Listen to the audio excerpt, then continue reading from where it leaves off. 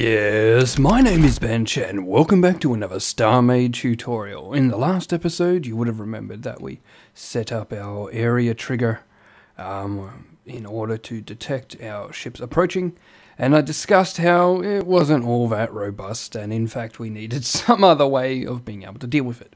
Well, a new release has just come out with a whole heap of logic updates. You can check out all those different videos as well. I'll have a whole new series covering all the cool things that you're able to do with that and the ways that you can integrate it into your builds. But for now, we're going to jump into this one because an update's come out that also makes a lot of robustness that we didn't have in this a lot more existent. So we thought, start here and we'll pull out the stuff which actually has become redundant, which essentially is this whole section on the top. So you can see I'm about to go and delete them all there, and I'll fly around to the side, and all our area trigger blocks we don't need. So rapid fire clicking, pew pew pew pew pew pew pew, to get rid of all of them.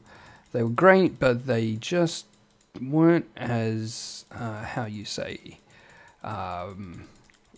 faultless or flaw-proof or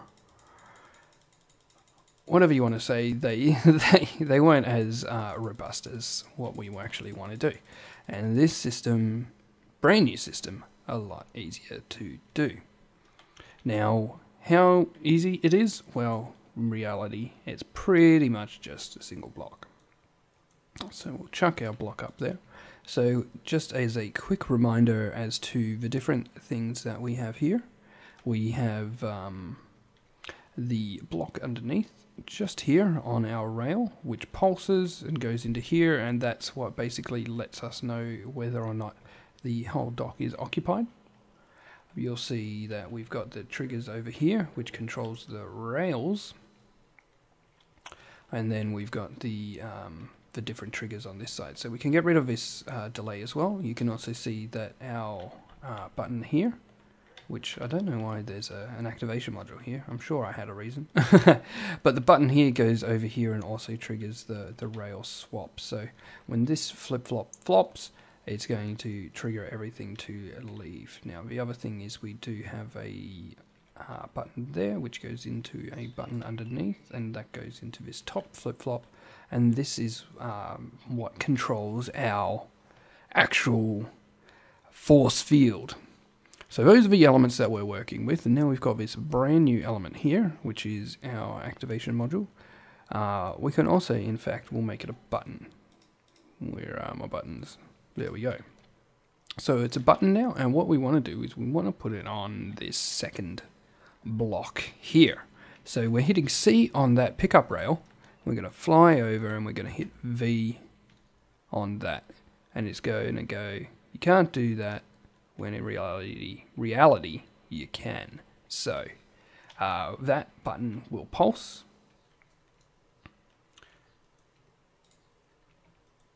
Stop it.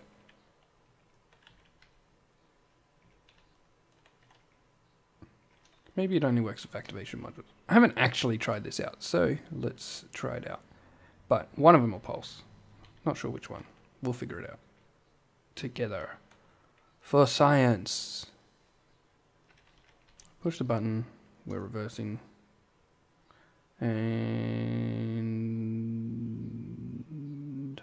there. So there we go. We can see both actually triggered. And in fact our blue one is blue again. We won't be able to land because there's nothing to land, but that's okay because that lets us actually do all the setting up that we need to set it up. So if we jump back into here, you can see our blocks changed there. When in reality, we actually don't want this flip-flop connected to this activation module. So this activation module controls whether or not people can see this pickup point. And what we want is we do want that visible. And we want to actually take out this button as well. And you'll be like, oh no, why would you take out the button? Because the button denotes whether or not this is available or not.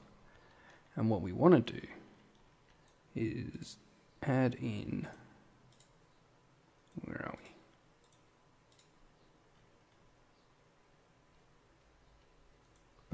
there we go. We want to add in a button just to toggle it there. You can see that gives us the option. But we're going to have two different ways of going into this.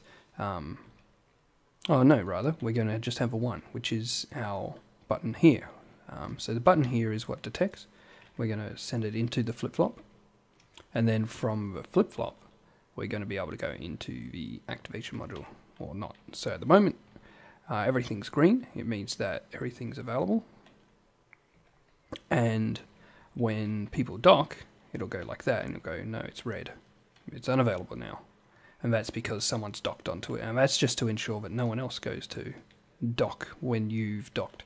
And you won't be able to undock or enter until they exit again, which is when they trigger it when they're leaving, just before the shutout rail. So that connection now controls our entire ability as to whether or not our hangar is occupied or not. So now that we've done that, we just need to add in the other conditional, which is the button triggering that, which is what we want. And again, when it triggers this flip-flop, that's when it will close the force field. Now the other thing that's worth doing is we're going to add in a final AND gate, and that's for when we're occupied. So we have the red light now and everything's exited. We're going to take the NOT, put it in, we can just float it in an AND gate up there, and we're going to put our button into that, and then we're going to take the AND gate and send it into our flip-flop.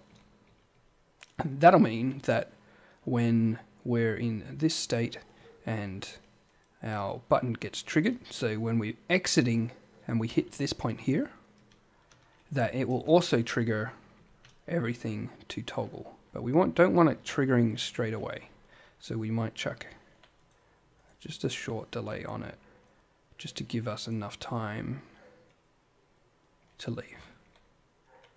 Because otherwise it'll toggle us before we hit the shootout rail, and then we have no chance of coming back. So we'll toggle that now, and you'll see that's reset. We'll toggle that now, and that'll make it green. And now we're really reset. So we can jump out and jump into our ship. And we'll jump into here. And you'll see that when I jump in there, I can now see the pickup area. If I fly towards the pickup area, I dock on it. Force field opens. Oh, and it's decided, no, it wants to get rid of me. And that's just because that we are... The funny thing with the flip-flops is they can get a little confused with buttons, so what we want to do is give us a little bit of time here when this changes so that this can go off. And that's just as simple as adding in a delay. We'll chuck 2 in just to be sure, and then into that AND. So it's just future-proofing, because again, with lag or something, you don't want something like that happening. That'll be really awkward. So you can see now everything's on. We're flying in. Oh, where am I? Flying the other way. It's because we haven't toggled the... It hasn't toggled itself. Which is as simple as us pushing that there. Now we've got it. So we'll fly over. Like so. You can see lights up. Fly forward, like so. It'll push the button, and there.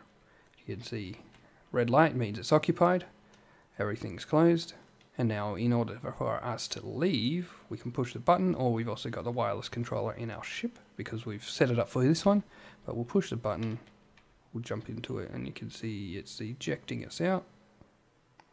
Off we go, and it will reset and say now it's available, which is good. Everything that we want it to do. So flying into it again, you can see does the same thing. So that's a basic hangar setup, and you can see if I jump out of the gravity of it, force field closes when it's normal, and if I had another ship, out here, like the one I just made, and chuck a pickup rail on it. And go with our radial menu to the weapons. You can see I can't see that pickup point at all, and that's because it's not available to me because this hangar is closed. So that's that basic hangar adjustment. I will be doing another video in the future. Whoa, bit of lag there. I'll be doing another video in the future to talk about how to make this a bit more compact, how to basically build this with the systems that we've got again.